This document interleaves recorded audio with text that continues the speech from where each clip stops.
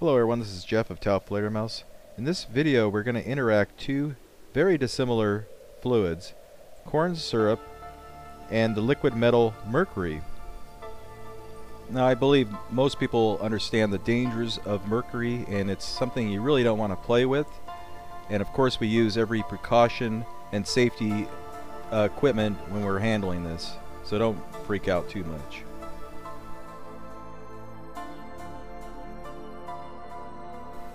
Now corn syrup is unique because it has a very high viscosity, at least 1,000 times thicker than water, yet it has a very low density, only about 1.4 times the density of water.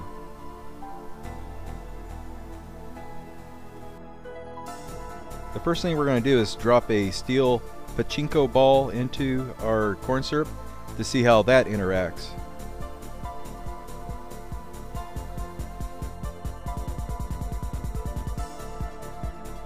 Next we'll use the mercury, and we're using a syringe to kind of drizzle it over the surface of the corn syrup in small droplets. Now the characteristics of mercury is very opposite to that of corn syrup. The density of mercury is very high, about 13.5 times the density of water. But the weird thing that a lot of people don't understand is that the viscosity of mercury is actually very low. And it all depends on the temperatures of the fluids, but it's just slightly more viscous than water.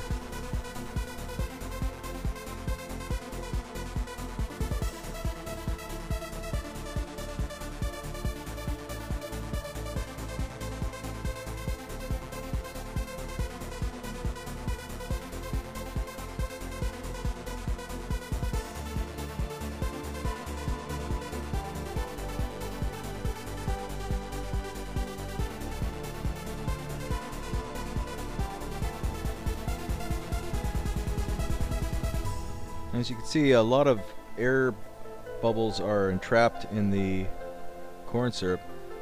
The smaller the bubbles, the slower they are at rising. Just like the larger globules of mercury fell a lot faster than the small ones. But we have a lot of air slowly rising out of this.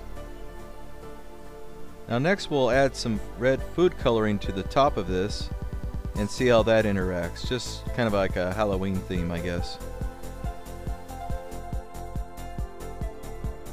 Now instead of using the syringe, we're just going to pour it in big globules, and you can see how much quicker the blobs of mercury drop as they fall through the corn syrup.